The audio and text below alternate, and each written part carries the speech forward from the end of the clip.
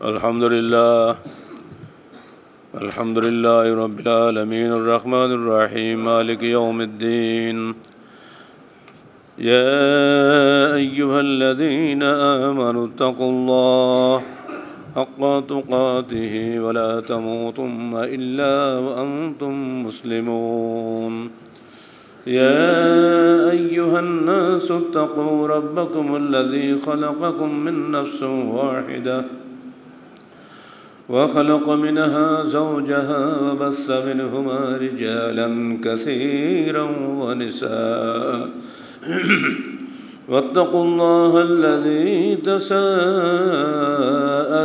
به والأرحام إن الله كان عليكم رقيبا يا أيها الذين آمنوا اتقوا الله وقولوا قولا سديدا يصلح لكم أعمالكم ويغفر لكم ذنوبكم ومن يطع الله ورسوله فقد فاز فوزا عظيما أما بعد فقد قال الله تعالى في الكلام المجيد فأعوذ بالله السميع العليم من الشيطان الرجيم بسم الله الرحمن الرحيم ولقد آتينا لقمان الحكمة أن اشكر لله ومن يشكر فإنما يشكر لنفسه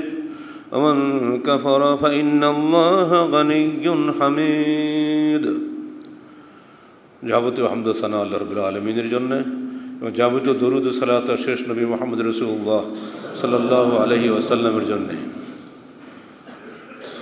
জুমার খুতবা আল্লাহর বাণী এবং তার রাসূলের বাণী মানুষের নিকটে ব্যাখ্যা করার অত্যন্ত গুরুত্বপূর্ণ সাপ্তাহিক চিরন্তন ব্যবস্থার এবং এই ব্যবস্থার মাধ্যমে কোরআন হাদিসের বাণী জনগণের কাছে পৌঁছানো সম্ভব হয়ে থাকে। বাংলাদেশের অধিকাংশ মানুষ খুতবার বরকত থেকে বঞ্চিত। তাদের ধারণা আরবিতেই সব কিছু বলতে হবে, বাংলায় চলবে না। দলিল, আল্লাহ রসুল কখনই আরবি ছাড়া অন্য ভাষায় খুতবা দেন নাই।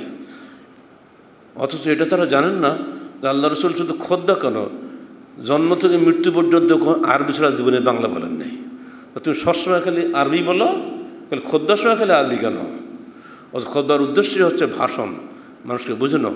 লিতুবাইয়িনা লিন-নাসি মা নুজ্জিলা ইলাইহিম, আল্লাহ বলছেন আমরা তোমার নিকটে কোরআন নাজিল করেছি এই জন্য তোমরা জনগণকে বুঝিয়ে দাও তাদের জন্য কি নাজিল করা হলো।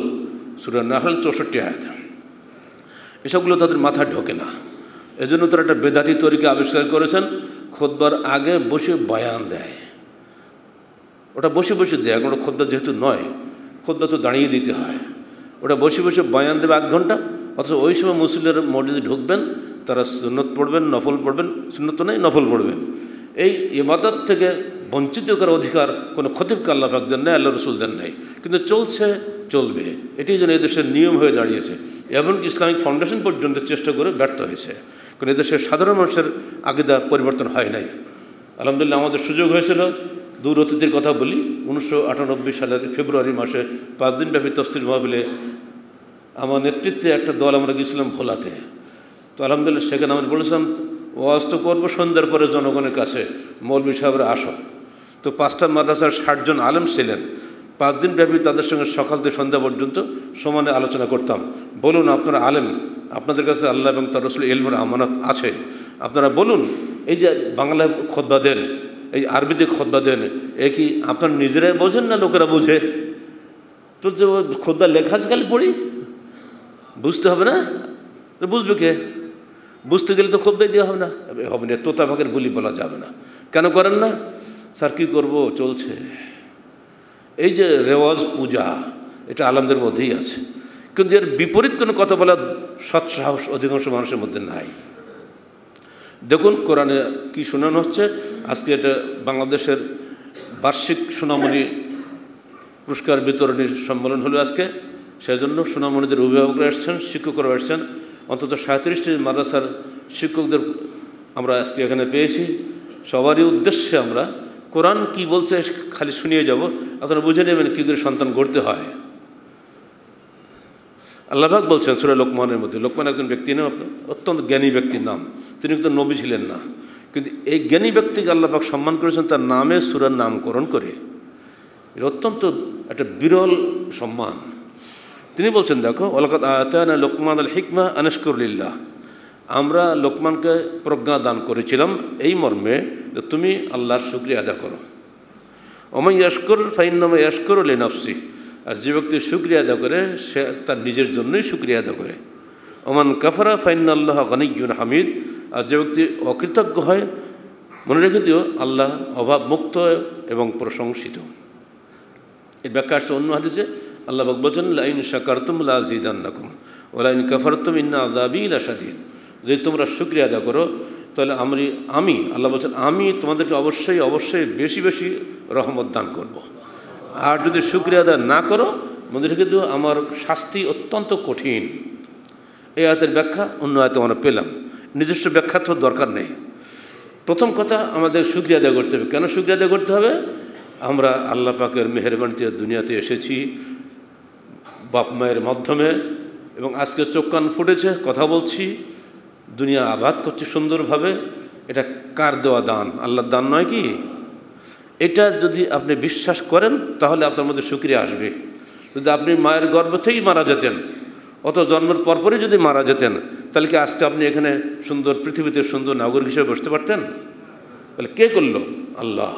এই বিশ্বাস থাকলেই তবে তো আপনি শুকরিয়া আদায় করবেন, তাই না?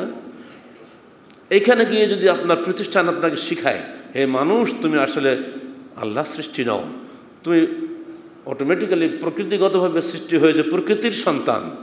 অথবা যদি বলা হয় আসলে বানর বা বানর জাতীয় কোনো পশু উদ্বর্তিত রূপ হিসাবে তুমি মানুষে পরিণত হয়েছে, আগে তুমি মানুষ ছিলে না, এগুলো যদি আমাকে শেখানো হয় বা আমার বাচ্চাকে যদি শেখানো হয়, বলুন সে কি শুকরিয়া আদায় করবে? এক কথা শেষ। কিন্তু এরপরও হচ্ছে, কারণ আমরা ইহুদি নাসারাদের গোলামি করি। ইহুদি নাসারা চাচ্ছে না দুনিয়াতে মুসলমানদের অগ্রগতি হোক। মুসলমান যদি একবার আল্লাহর উপরে তাওয়াক্কুল করে সামনে এগিয়ে যায়, কোনো অ্যাটম বোমাকে তারা তোয়াক্কা করে না, কারণ সে বিশ্বাস করে আল্লাহু আকবার, আল্লাহ সবার বড়, তিনি হুকুম দিলেও বোমা টোমা সব গুলে ঠান্ডা হয়ে যাবে। এই বিশ্বাস পৃথিবীর কোনো জাতির মধ্যে নাই। এজন্য মুসলমানরা চিরদিন সংখ্যা লঘু থেকেও সংখ্যা গুরুর উপরে বিজয় লাভ করেছে। ইতিহাস তার সাক্ষী।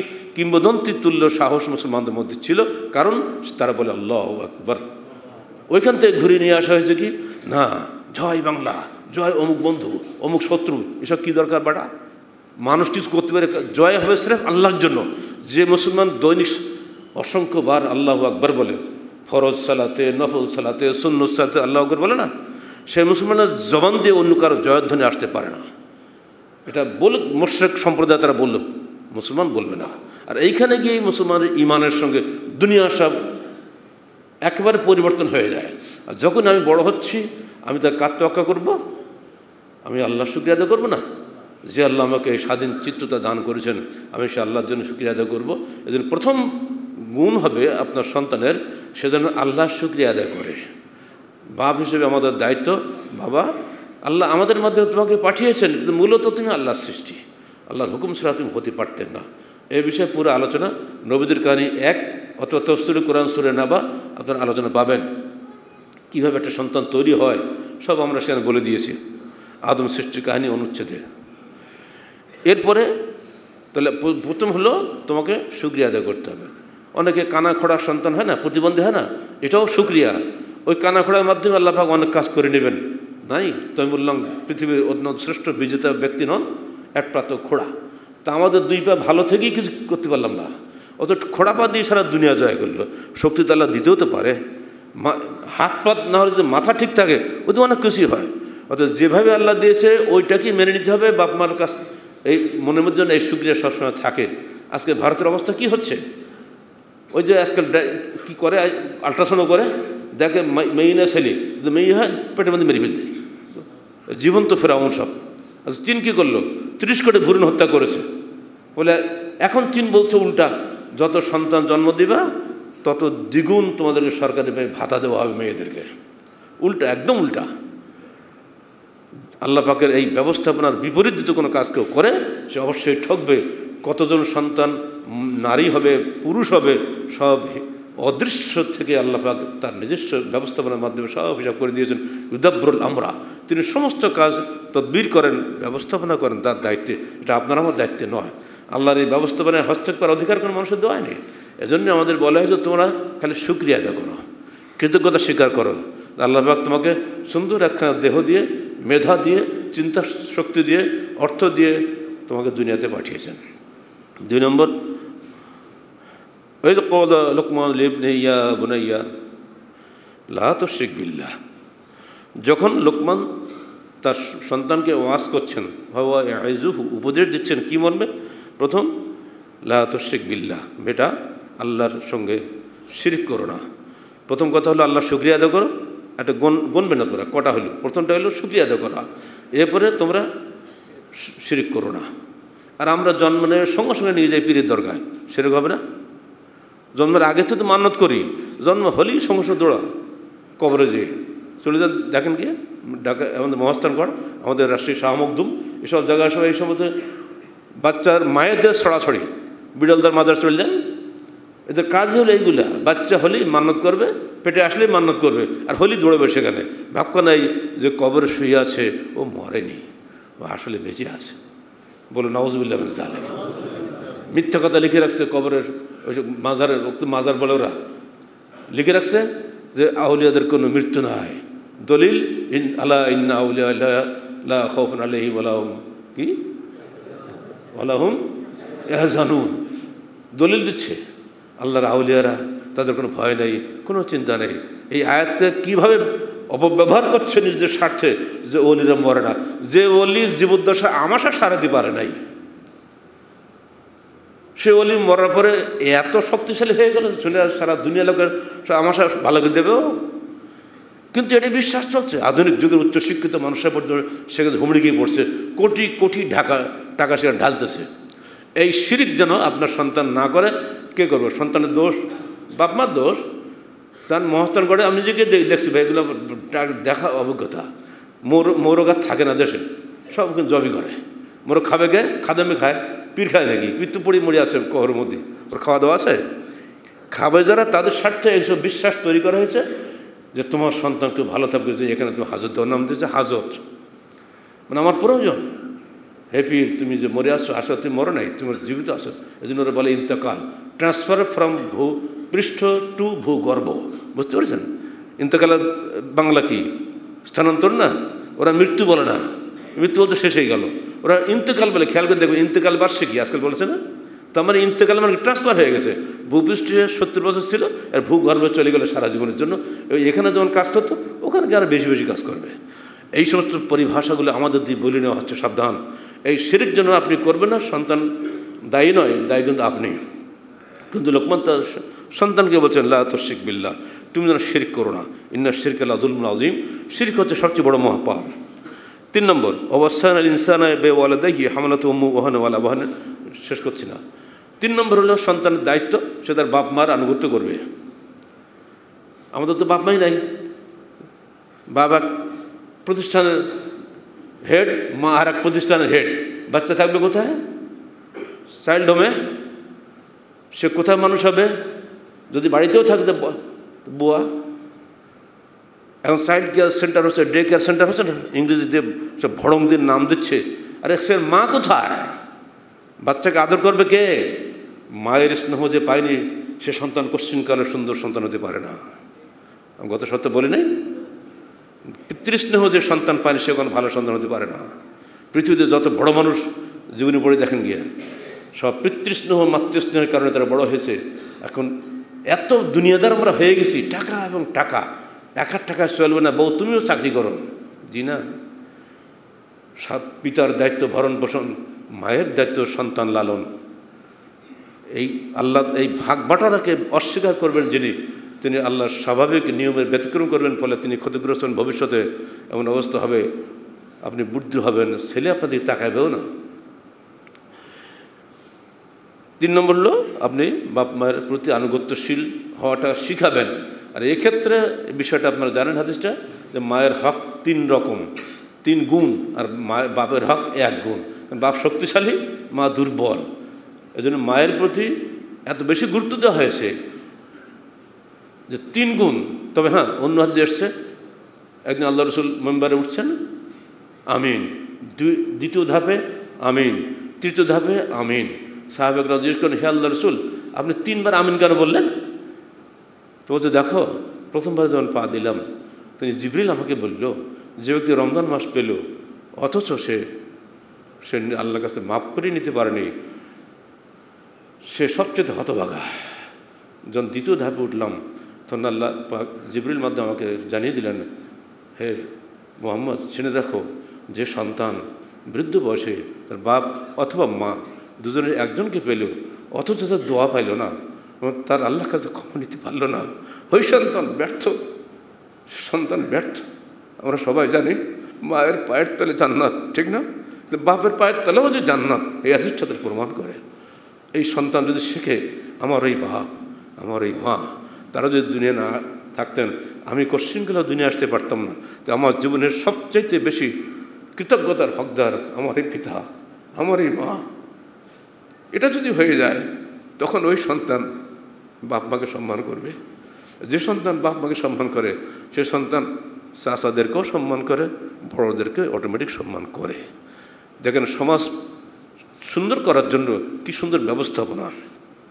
এরপরে ওয়াইন জাহাদাকা আলা আন তুশরিকা বিমা লাইসা লাকা বিহি ইলমুন ফালা তুতিহুমা, বাপ মা যদি তোমাকে শিরক করার জন্য চাপ সৃষ্টি করে, তুমি ওই বাপ মার আনুগত্য করো না। মানে আল্লাহর আনুগত্য করতে হবে। বাপ মা যদি তোমাকে শিরক করতে বলে তুমি শিরক করতে পারবে না, ফালা তুতিহুমা, এখানে বাপ মার আনুগত্য করা চলবে না। ইয়া বুনাইয়া, 3টা 4টি গেল নাকি? ইন তাকু মিসকাল হাব্বাতিন মিন খারদালিন ফাতাকুন ফি সাখরাতিন, হে বাচ্চা মনে রেখে দিও, তুমি যদি কোনো পাপ করো, আর পাপ করে, পাপটা কেমন একটা অনুপরিমাণ পাপ যদি তুমি করো, অথবা তুমি যদি কোনো পাথরের মধ্যে লুকিয়ে যাও, অথবা আসমানে উঠে পালিয়ে যাও, তুমি কখনোই লুকাতে পারবে না আল্লাহর কাছ থেকে। কারণ ইন্নাল্লাহা লতীফুন খবীর, আল্লাহ সূক্ষ্মদর্শী এবং ভেতর বাহির সব খবর রাখেন। বাপ শেখাচ্ছে ছেলেকে কোনো পাপ করা যাবে না, অন্যায় করা যাবে না। কত চমৎকার শিক্ষা! যদি তুমি পাপ করে পালিয়ে যাওয়ার চেষ্টা করো, পারবে না, কোথায় যাবে? যখন একটা সন্তান বাবার কাছে ছোটোবেলায় এগুলি শিখে নেয়, সে কিন্তু আর অন্যায় করে না। ইয়া বুনাইয়া আকিমিস সালাহ, 5 নম্বর, তুমি সালাত কায়েম করো। ওয়ামুর বিল মারুফ ওয়া নাহি আনিল মুনকার, সৎ কাজের আদেশ করো এবং অন্যায় কাজ থেকে বিরত থাকো, অন্যায় কাজের প্রতিরোধ করো।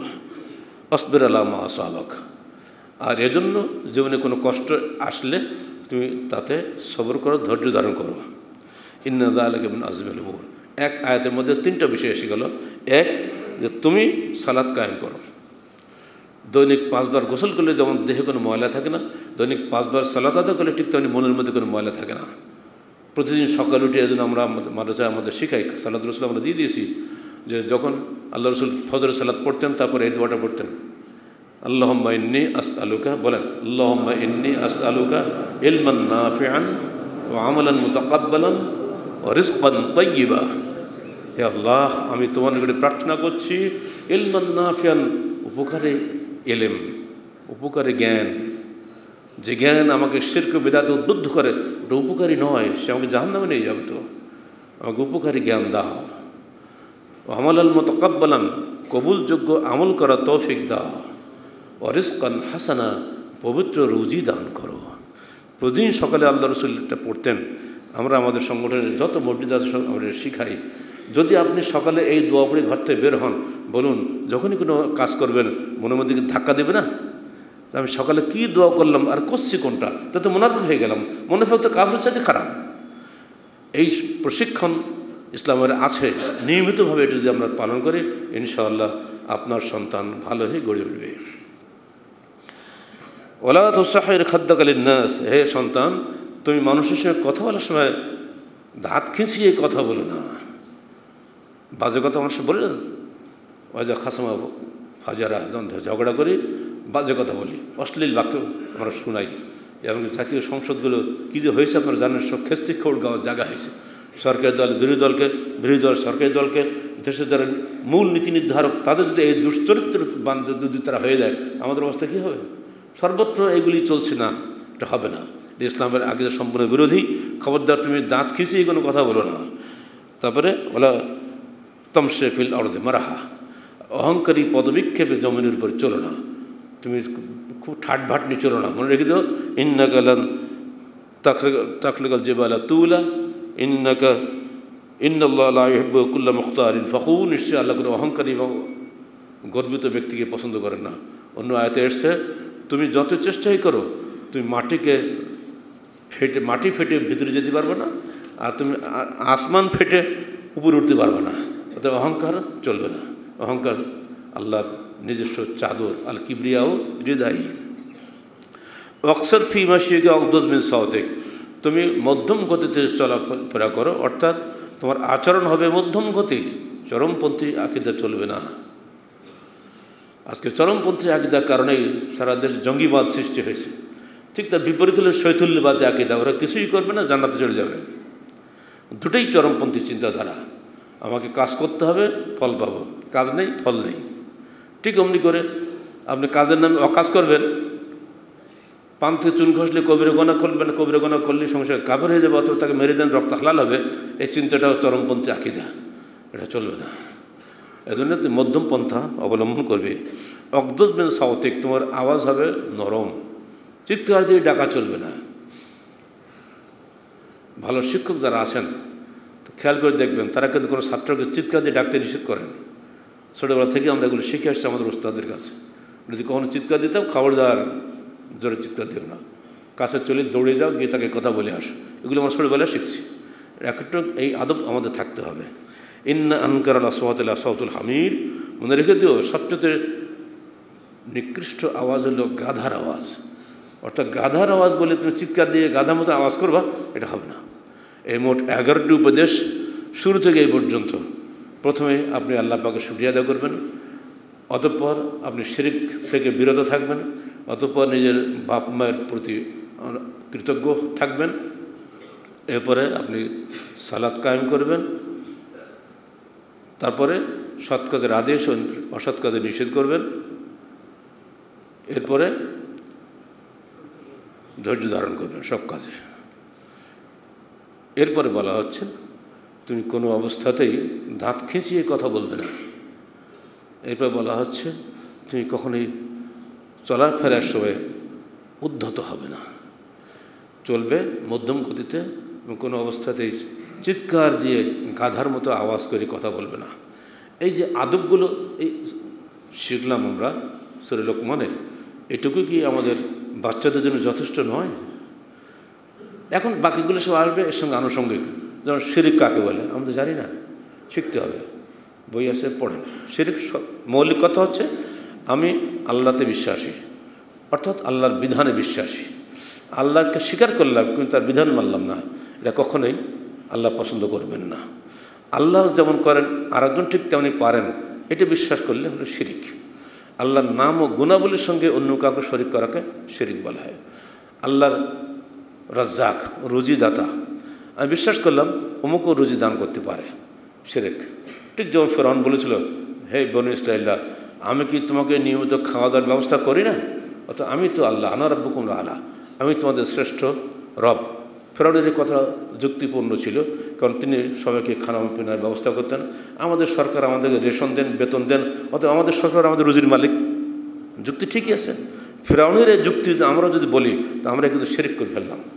ঠিক অমনিকে যদি মনে করি আল্লাহ সন্তানদাতা, মুখে স্বীকার করছি কিন্তু না, ওই পীরের ওখানে যে মোরগ খাসি মেনে আসলাম, সন্তান হয়ে গেলে খাসিটা গরিব মানুষ পাবে না, ওই পীরের ওই মুরিদগুলো পাবে, এটা হয়ে গেল শিরক। গাড়ি যাচ্ছে ঢাকায়, বিড়ালদের মাঝের সামনে গিয়ে গাড়ি স্টপ হয়ে গেল, অথবা স্লো হলো, জানলা খোলা হলো, টাকা ফেলা হলো। ব্যাপারটা কি, ওই কবরে দিয়ে গেলাম, এই কবরে দিলাম, এর কারণে আমার গাড়িটা অ্যাক্সিডেন্ট হবে না, শিরক। আপনি বিবাহ করেছেন, নতুন নববধূ, এখন আপনি সঙ্গে তো সাক্ষাৎই হয়নি, বউকে নিয়ে চললেন পীরের দরগায়। আমি নিজে দেখেছি সাতক্ষীরাতে, ঢাকাতে যাচ্ছে সাতক্ষীরা, এই আহসানুল্লাহ খান বাহাদুর পীরে দরগায়। লাকিলি একই ফেরি দিয়েছিলাম, হঠাৎ থেকে বউটা টাকা ফেলে দিল পানিতে। আমার কিউরিয়াসিটি জাগলো, ওর হাজব্যান্ডকে বললাম, ভাই ওটা কী করলো, টাকা ফেললো কেন? তো যে মাদারিকে দিলাম। মাদারিটা কে? উনি হচ্ছেন নদীর মালিক। তো ওনাকে খুশি করলাম। আমি বললাম, আপনি কি মুসলমান না হিন্দু? বলে মুসলমান। তাহলে হিন্দু চেয়ে খারাপ, হিন্দুরাও তো মাদারি মানে না। সে নিয়মিত সালাত পড়ে, তাও শেয়ার করলে, হ্যাঁ আমি নামাজ পড়ি। এই যদি এটি হলো শিরক। আল্লাহ যে কাজ করেন সেই কাজ যদি আপনি অন্যকে শরিক করেন, এটা নিঃসন্দেহে শিরক। এই শিরক করে কোশ্চেন করলে আপনারা সারাদিন 5 ওয়াক্ত করেন, 10 ওয়াক্ত সালাত আদায় করেন, কিচ্ছু হবে না।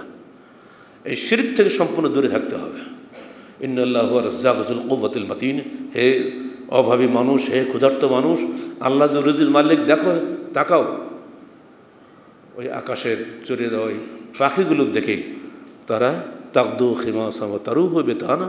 আল্লাহ রাসূল বলছেন, দেখো পাখিগুলোর দেখে, সকালে বাসা থেকে বের হয় ক্ষুধার্ত অবস্থায়, সন্ধ্যায় ফিরে আসে পেট ভরা অবস্থায়। ওদেরকে যে আল্লাহ রুজি দেন, তোমার সন্তানকে ঠিক সেই আল্লাহ রুজি দান করবেন। তো রুজির জন্য তুমি ব্যতিব্যস্ত হয়েও না। ওমা মিন দাব্বাতিন ফিল আরদি ইল্লা আলাল্লাহি রিজকুহা। পৃথিবীতে এমন কোন বিচারশীল প্রাণী নেই যার রিজিকের দায়িত্ব আল্লাহ পাক নিজে গ্রহণ করেন নাই। বিশ্বাস মজবুত, দুর্বল তখন যখন দেখে যে হুজুরকে টাকা না দিলে তো, হুজুর যদি বাধা দেয় সুপারিশ না করে তো তালা দেবে না। এই বিশ্বাসটা হলো শিরকি বিশ্বাস। শিরক থেকে মুক্ত নির্ভেজাল তৌহিদ বিশ্বাস আপনাকে জান্নাতে নিয়ে যাবে ইনশাআল্লাহ। ঠিক অমনি করে যাবতীয় দিনের কাজ করছেন, কিন্তু দিনের সঙ্গে রসুলের সঙ্গে যোগ করেছেন কোনো ইমামকে বা কোনো মযহাবকে, আর শিরক ফি রিসালাহ। রিসালাতের সঙ্গে অন্য কাউকে যদি যোগ করেন, ওটা হলো শিরক, চলবে না। হাদিস পাওয়ার পরে যা ওয়ারাদাল আসার বাতাল নজর, যখন হাদিস নাজিল হয়ে যাবে সমস্ত রায় কিয়াস সব বাতিল হয়ে যাবে। হাদিস জানতেন না, ঠিক আছে, হাদিস পাওয়ার পরে আর কারো কোনো বক্তব্য চলবে না। যত বড় আলেম হোক, পীর হোক, ইমাম হোক, কিছু চলবে না। এই দৃঢ় বিশ্বাস যদি আপনার থাকে, ইনশাআল্লাহ আপনার ছেলে একটা স্বাধীন চিত্তের সন্তান হবে। ওই স্বাধীন সন্তানে তার দোয়া আল্লাহ পাক কবুল করবেন। আপনি কবরে গেলেও ইনশাআল্লাহ তার দোয়া আল্লাহ কবুল করে আপনাকে জান্নাতে দেবেন। আমরা ওই সুসন্তান চাই, যে সন্তান আমার নিজের জন্য উপকার লাগবে, যে সন্তান আমার দেশের কল্যাণে আসবে, যে সন্তান আমার পরিবারের কল্যাণে আসবে, আমরা ওই সন্তান কামনা করি। আল্লাহ পাক আমাদের সন্তানদেরকে তার মকবুল, তার সন্তানদের অন্তর্ভুক্ত করুন, এবং কিয়ামতের মাঠে যেন ওই সন্তানদের সঙ্গে, তার বাপ দাদাদের সঙ্গে জান্নাতে একত্রিত হওয়ার তৌফিক দান করে আল্লাহ পাক আমাদের সেই দোয়া করি। আকুলু কওলি হাযা আস্তাগফিরুল্লাহ লি ওয়া লাকুম ওয়া লিসাইরিল মুসলিমিন।